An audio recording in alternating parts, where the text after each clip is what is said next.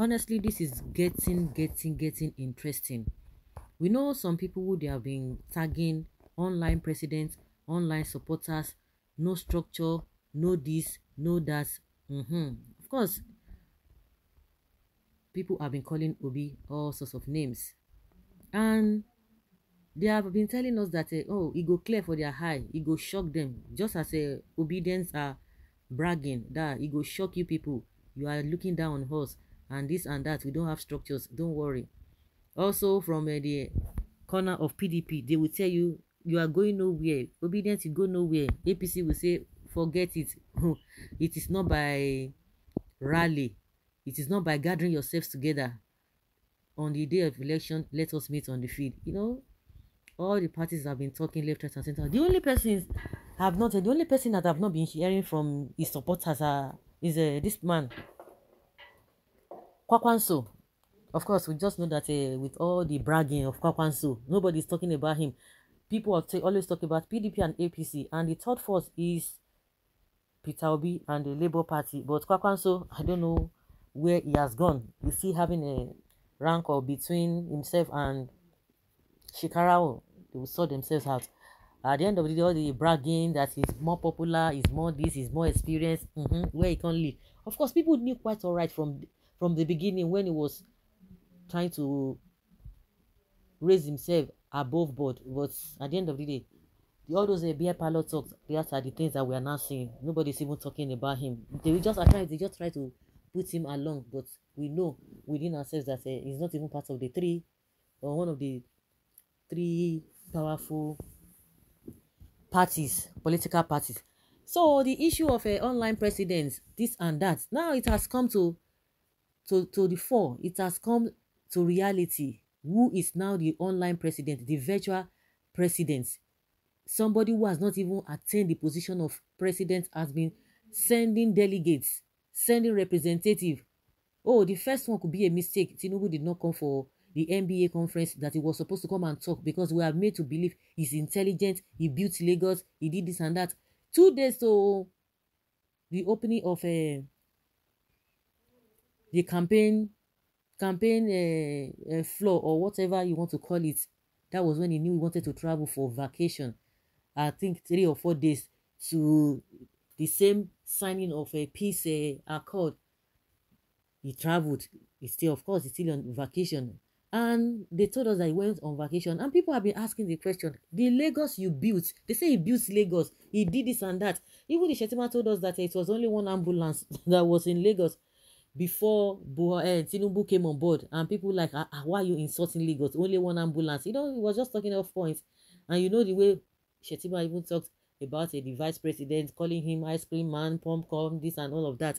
People really need to look into what this man is saying. He said people who are nice, because he was trying to, in one breath he was praising Oshibajo. He was telling us that Oshibajo is a good person, but that kind of person is not needed when it comes to to real politics. Of course, that they can do and undo. So the man has even arrogated power to himself that he's going to be in charge of security. But now that Tinubu is not always on ground, you said you built Lagos. You built Lagos, and you cannot stay in that Lagos to have vacation. No proper hospital for you to stay. No conducive environment for you to stay.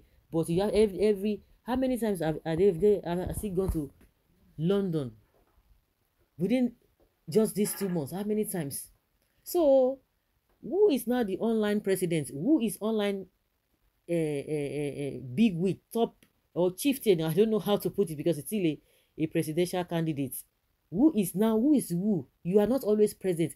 All the people that they are calling supporters, online supporters, forget them. But at the end of the day, it's beginning to get clearer that they are not just online supporters, because as soon as the more you try to ridicule them, the more they try to prove a point that what we are calling us, we are not what you are calling us. We are going to prove it to you that this is how it is. And from the angle or from the side of disobedience, they have been doing that so well. They've been doing that. Anything you challenge them of, they will prove you wrong. And that is how it has been. And from time to time, the oppositions have been changing their tactics. Oh, it is not all about a rally. Forget rally. They don't even have a PVC. What are you talking about? They don't even have it. But how do you know whether they don't have it? They say they don't have structures. And now the structures is even overwhelming. The other day, the same the Jarijoju, who does not even know where to belong at this point in time. These are the people you think that they are going to stand for the truth, that they would really want the progress of the country. But I don't know whether he's making a comedy or he has joined a comedy group, because you don't even know what he's always talking about. Is the one now coming to tell us that oh, the crowd with Ashiwaju supporters, that they are not up to 2,000. I was shocked that he said it. So all those ones, they are just disgracing themselves. If you want to stand for the truth and let people know that you are standing for the truth, and everybody knows the truth, but just that some people, because of their vested interest, because of their selfishness, they try to look the other way and make mockery of themselves. See the way this other one has been jumping from here to here, jumping like squirrel. What's his name? Reno Mockery. So who is now the online president? In every important event, Tinubu is not always there. I think he should be prepared. He should prepare. He should be preparing himself. Maybe this, after all this, maybe the way they have been attacking all this obedience, that you are this, you are that, and they will come out and prove them wrong. I believe that all of these things that they are using against Tinubu, of course, is the one creating it. Nobody's manufacturing it, because he has not been coming for any event. Maybe he will use this as a way of challenging the people, because there are still better days ahead. We still have a lot of events, especially when it comes to debates. Maybe he will try to make up for all this first and second floor, because as far as I'm concerned, it is not really looking too good.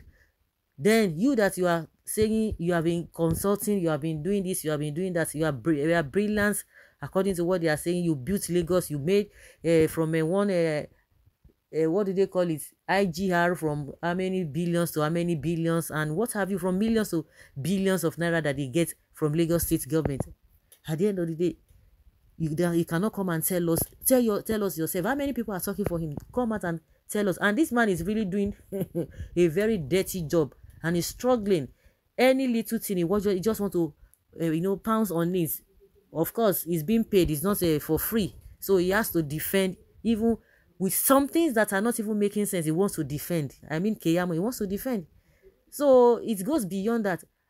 Sometimes I was even asking somebody that, who is even Obi spokesperson? Of course, we know that of what's this man's name? Atiku. Who is Obi spokesperson? Because he has taken charge. He has taken charge. One of the northern politicians saying that if you take Obi out of Labour Party is nothing, which is true. So he has been able to take over. Even his running mate is not even so conspicuous like that. But Obi has taken over. But somebody who has been preparing for this, Emilokon, he has been preparing for this for a very long time. Now it is time for you to come and showcase yourself, to come and show your talent. You are running away. And a lot of people are now saying, oh, we said it. You know what they have been talking about is health. We said it. That is the reason why he does not want to come out. And people are saying, oh, forget it. It does not matter. Oh, it's a joint ticket. It is a joint ticket. You know they can defend it. We should stop lying to ourselves. We are the ones suffering it. Unless you are not suffering in this country, and if you are not suffering, and you see majority of the people who are suffering, and it does not bother you, that means something is wrong somewhere. You don't have conscience. But I believe there's nobody, no matter how wealthy you are, everybody is affected in one way or the other. And to sum it up, what is our integrity? How do the people of other countries, or people of the world, how do they perceive us? That is another thing that we need to look at. If you feel that security is intact for you, economy is okay for you, then what about the image that we are supposed to have it as a country? Are we proud of this country? No. See, PDP now, all of them returning money. I heard somebody on radio today saying, why is it that a PDP, they love sharing money? They love sharing. This is the money they share. Before they lost in 2015. They started again. And the other time, when they were exposed, when Buhari came on board, when they were exposed, they said, oh, they are sorry, please forgive us. We don't. Now they started it again. Some of them are now returning money.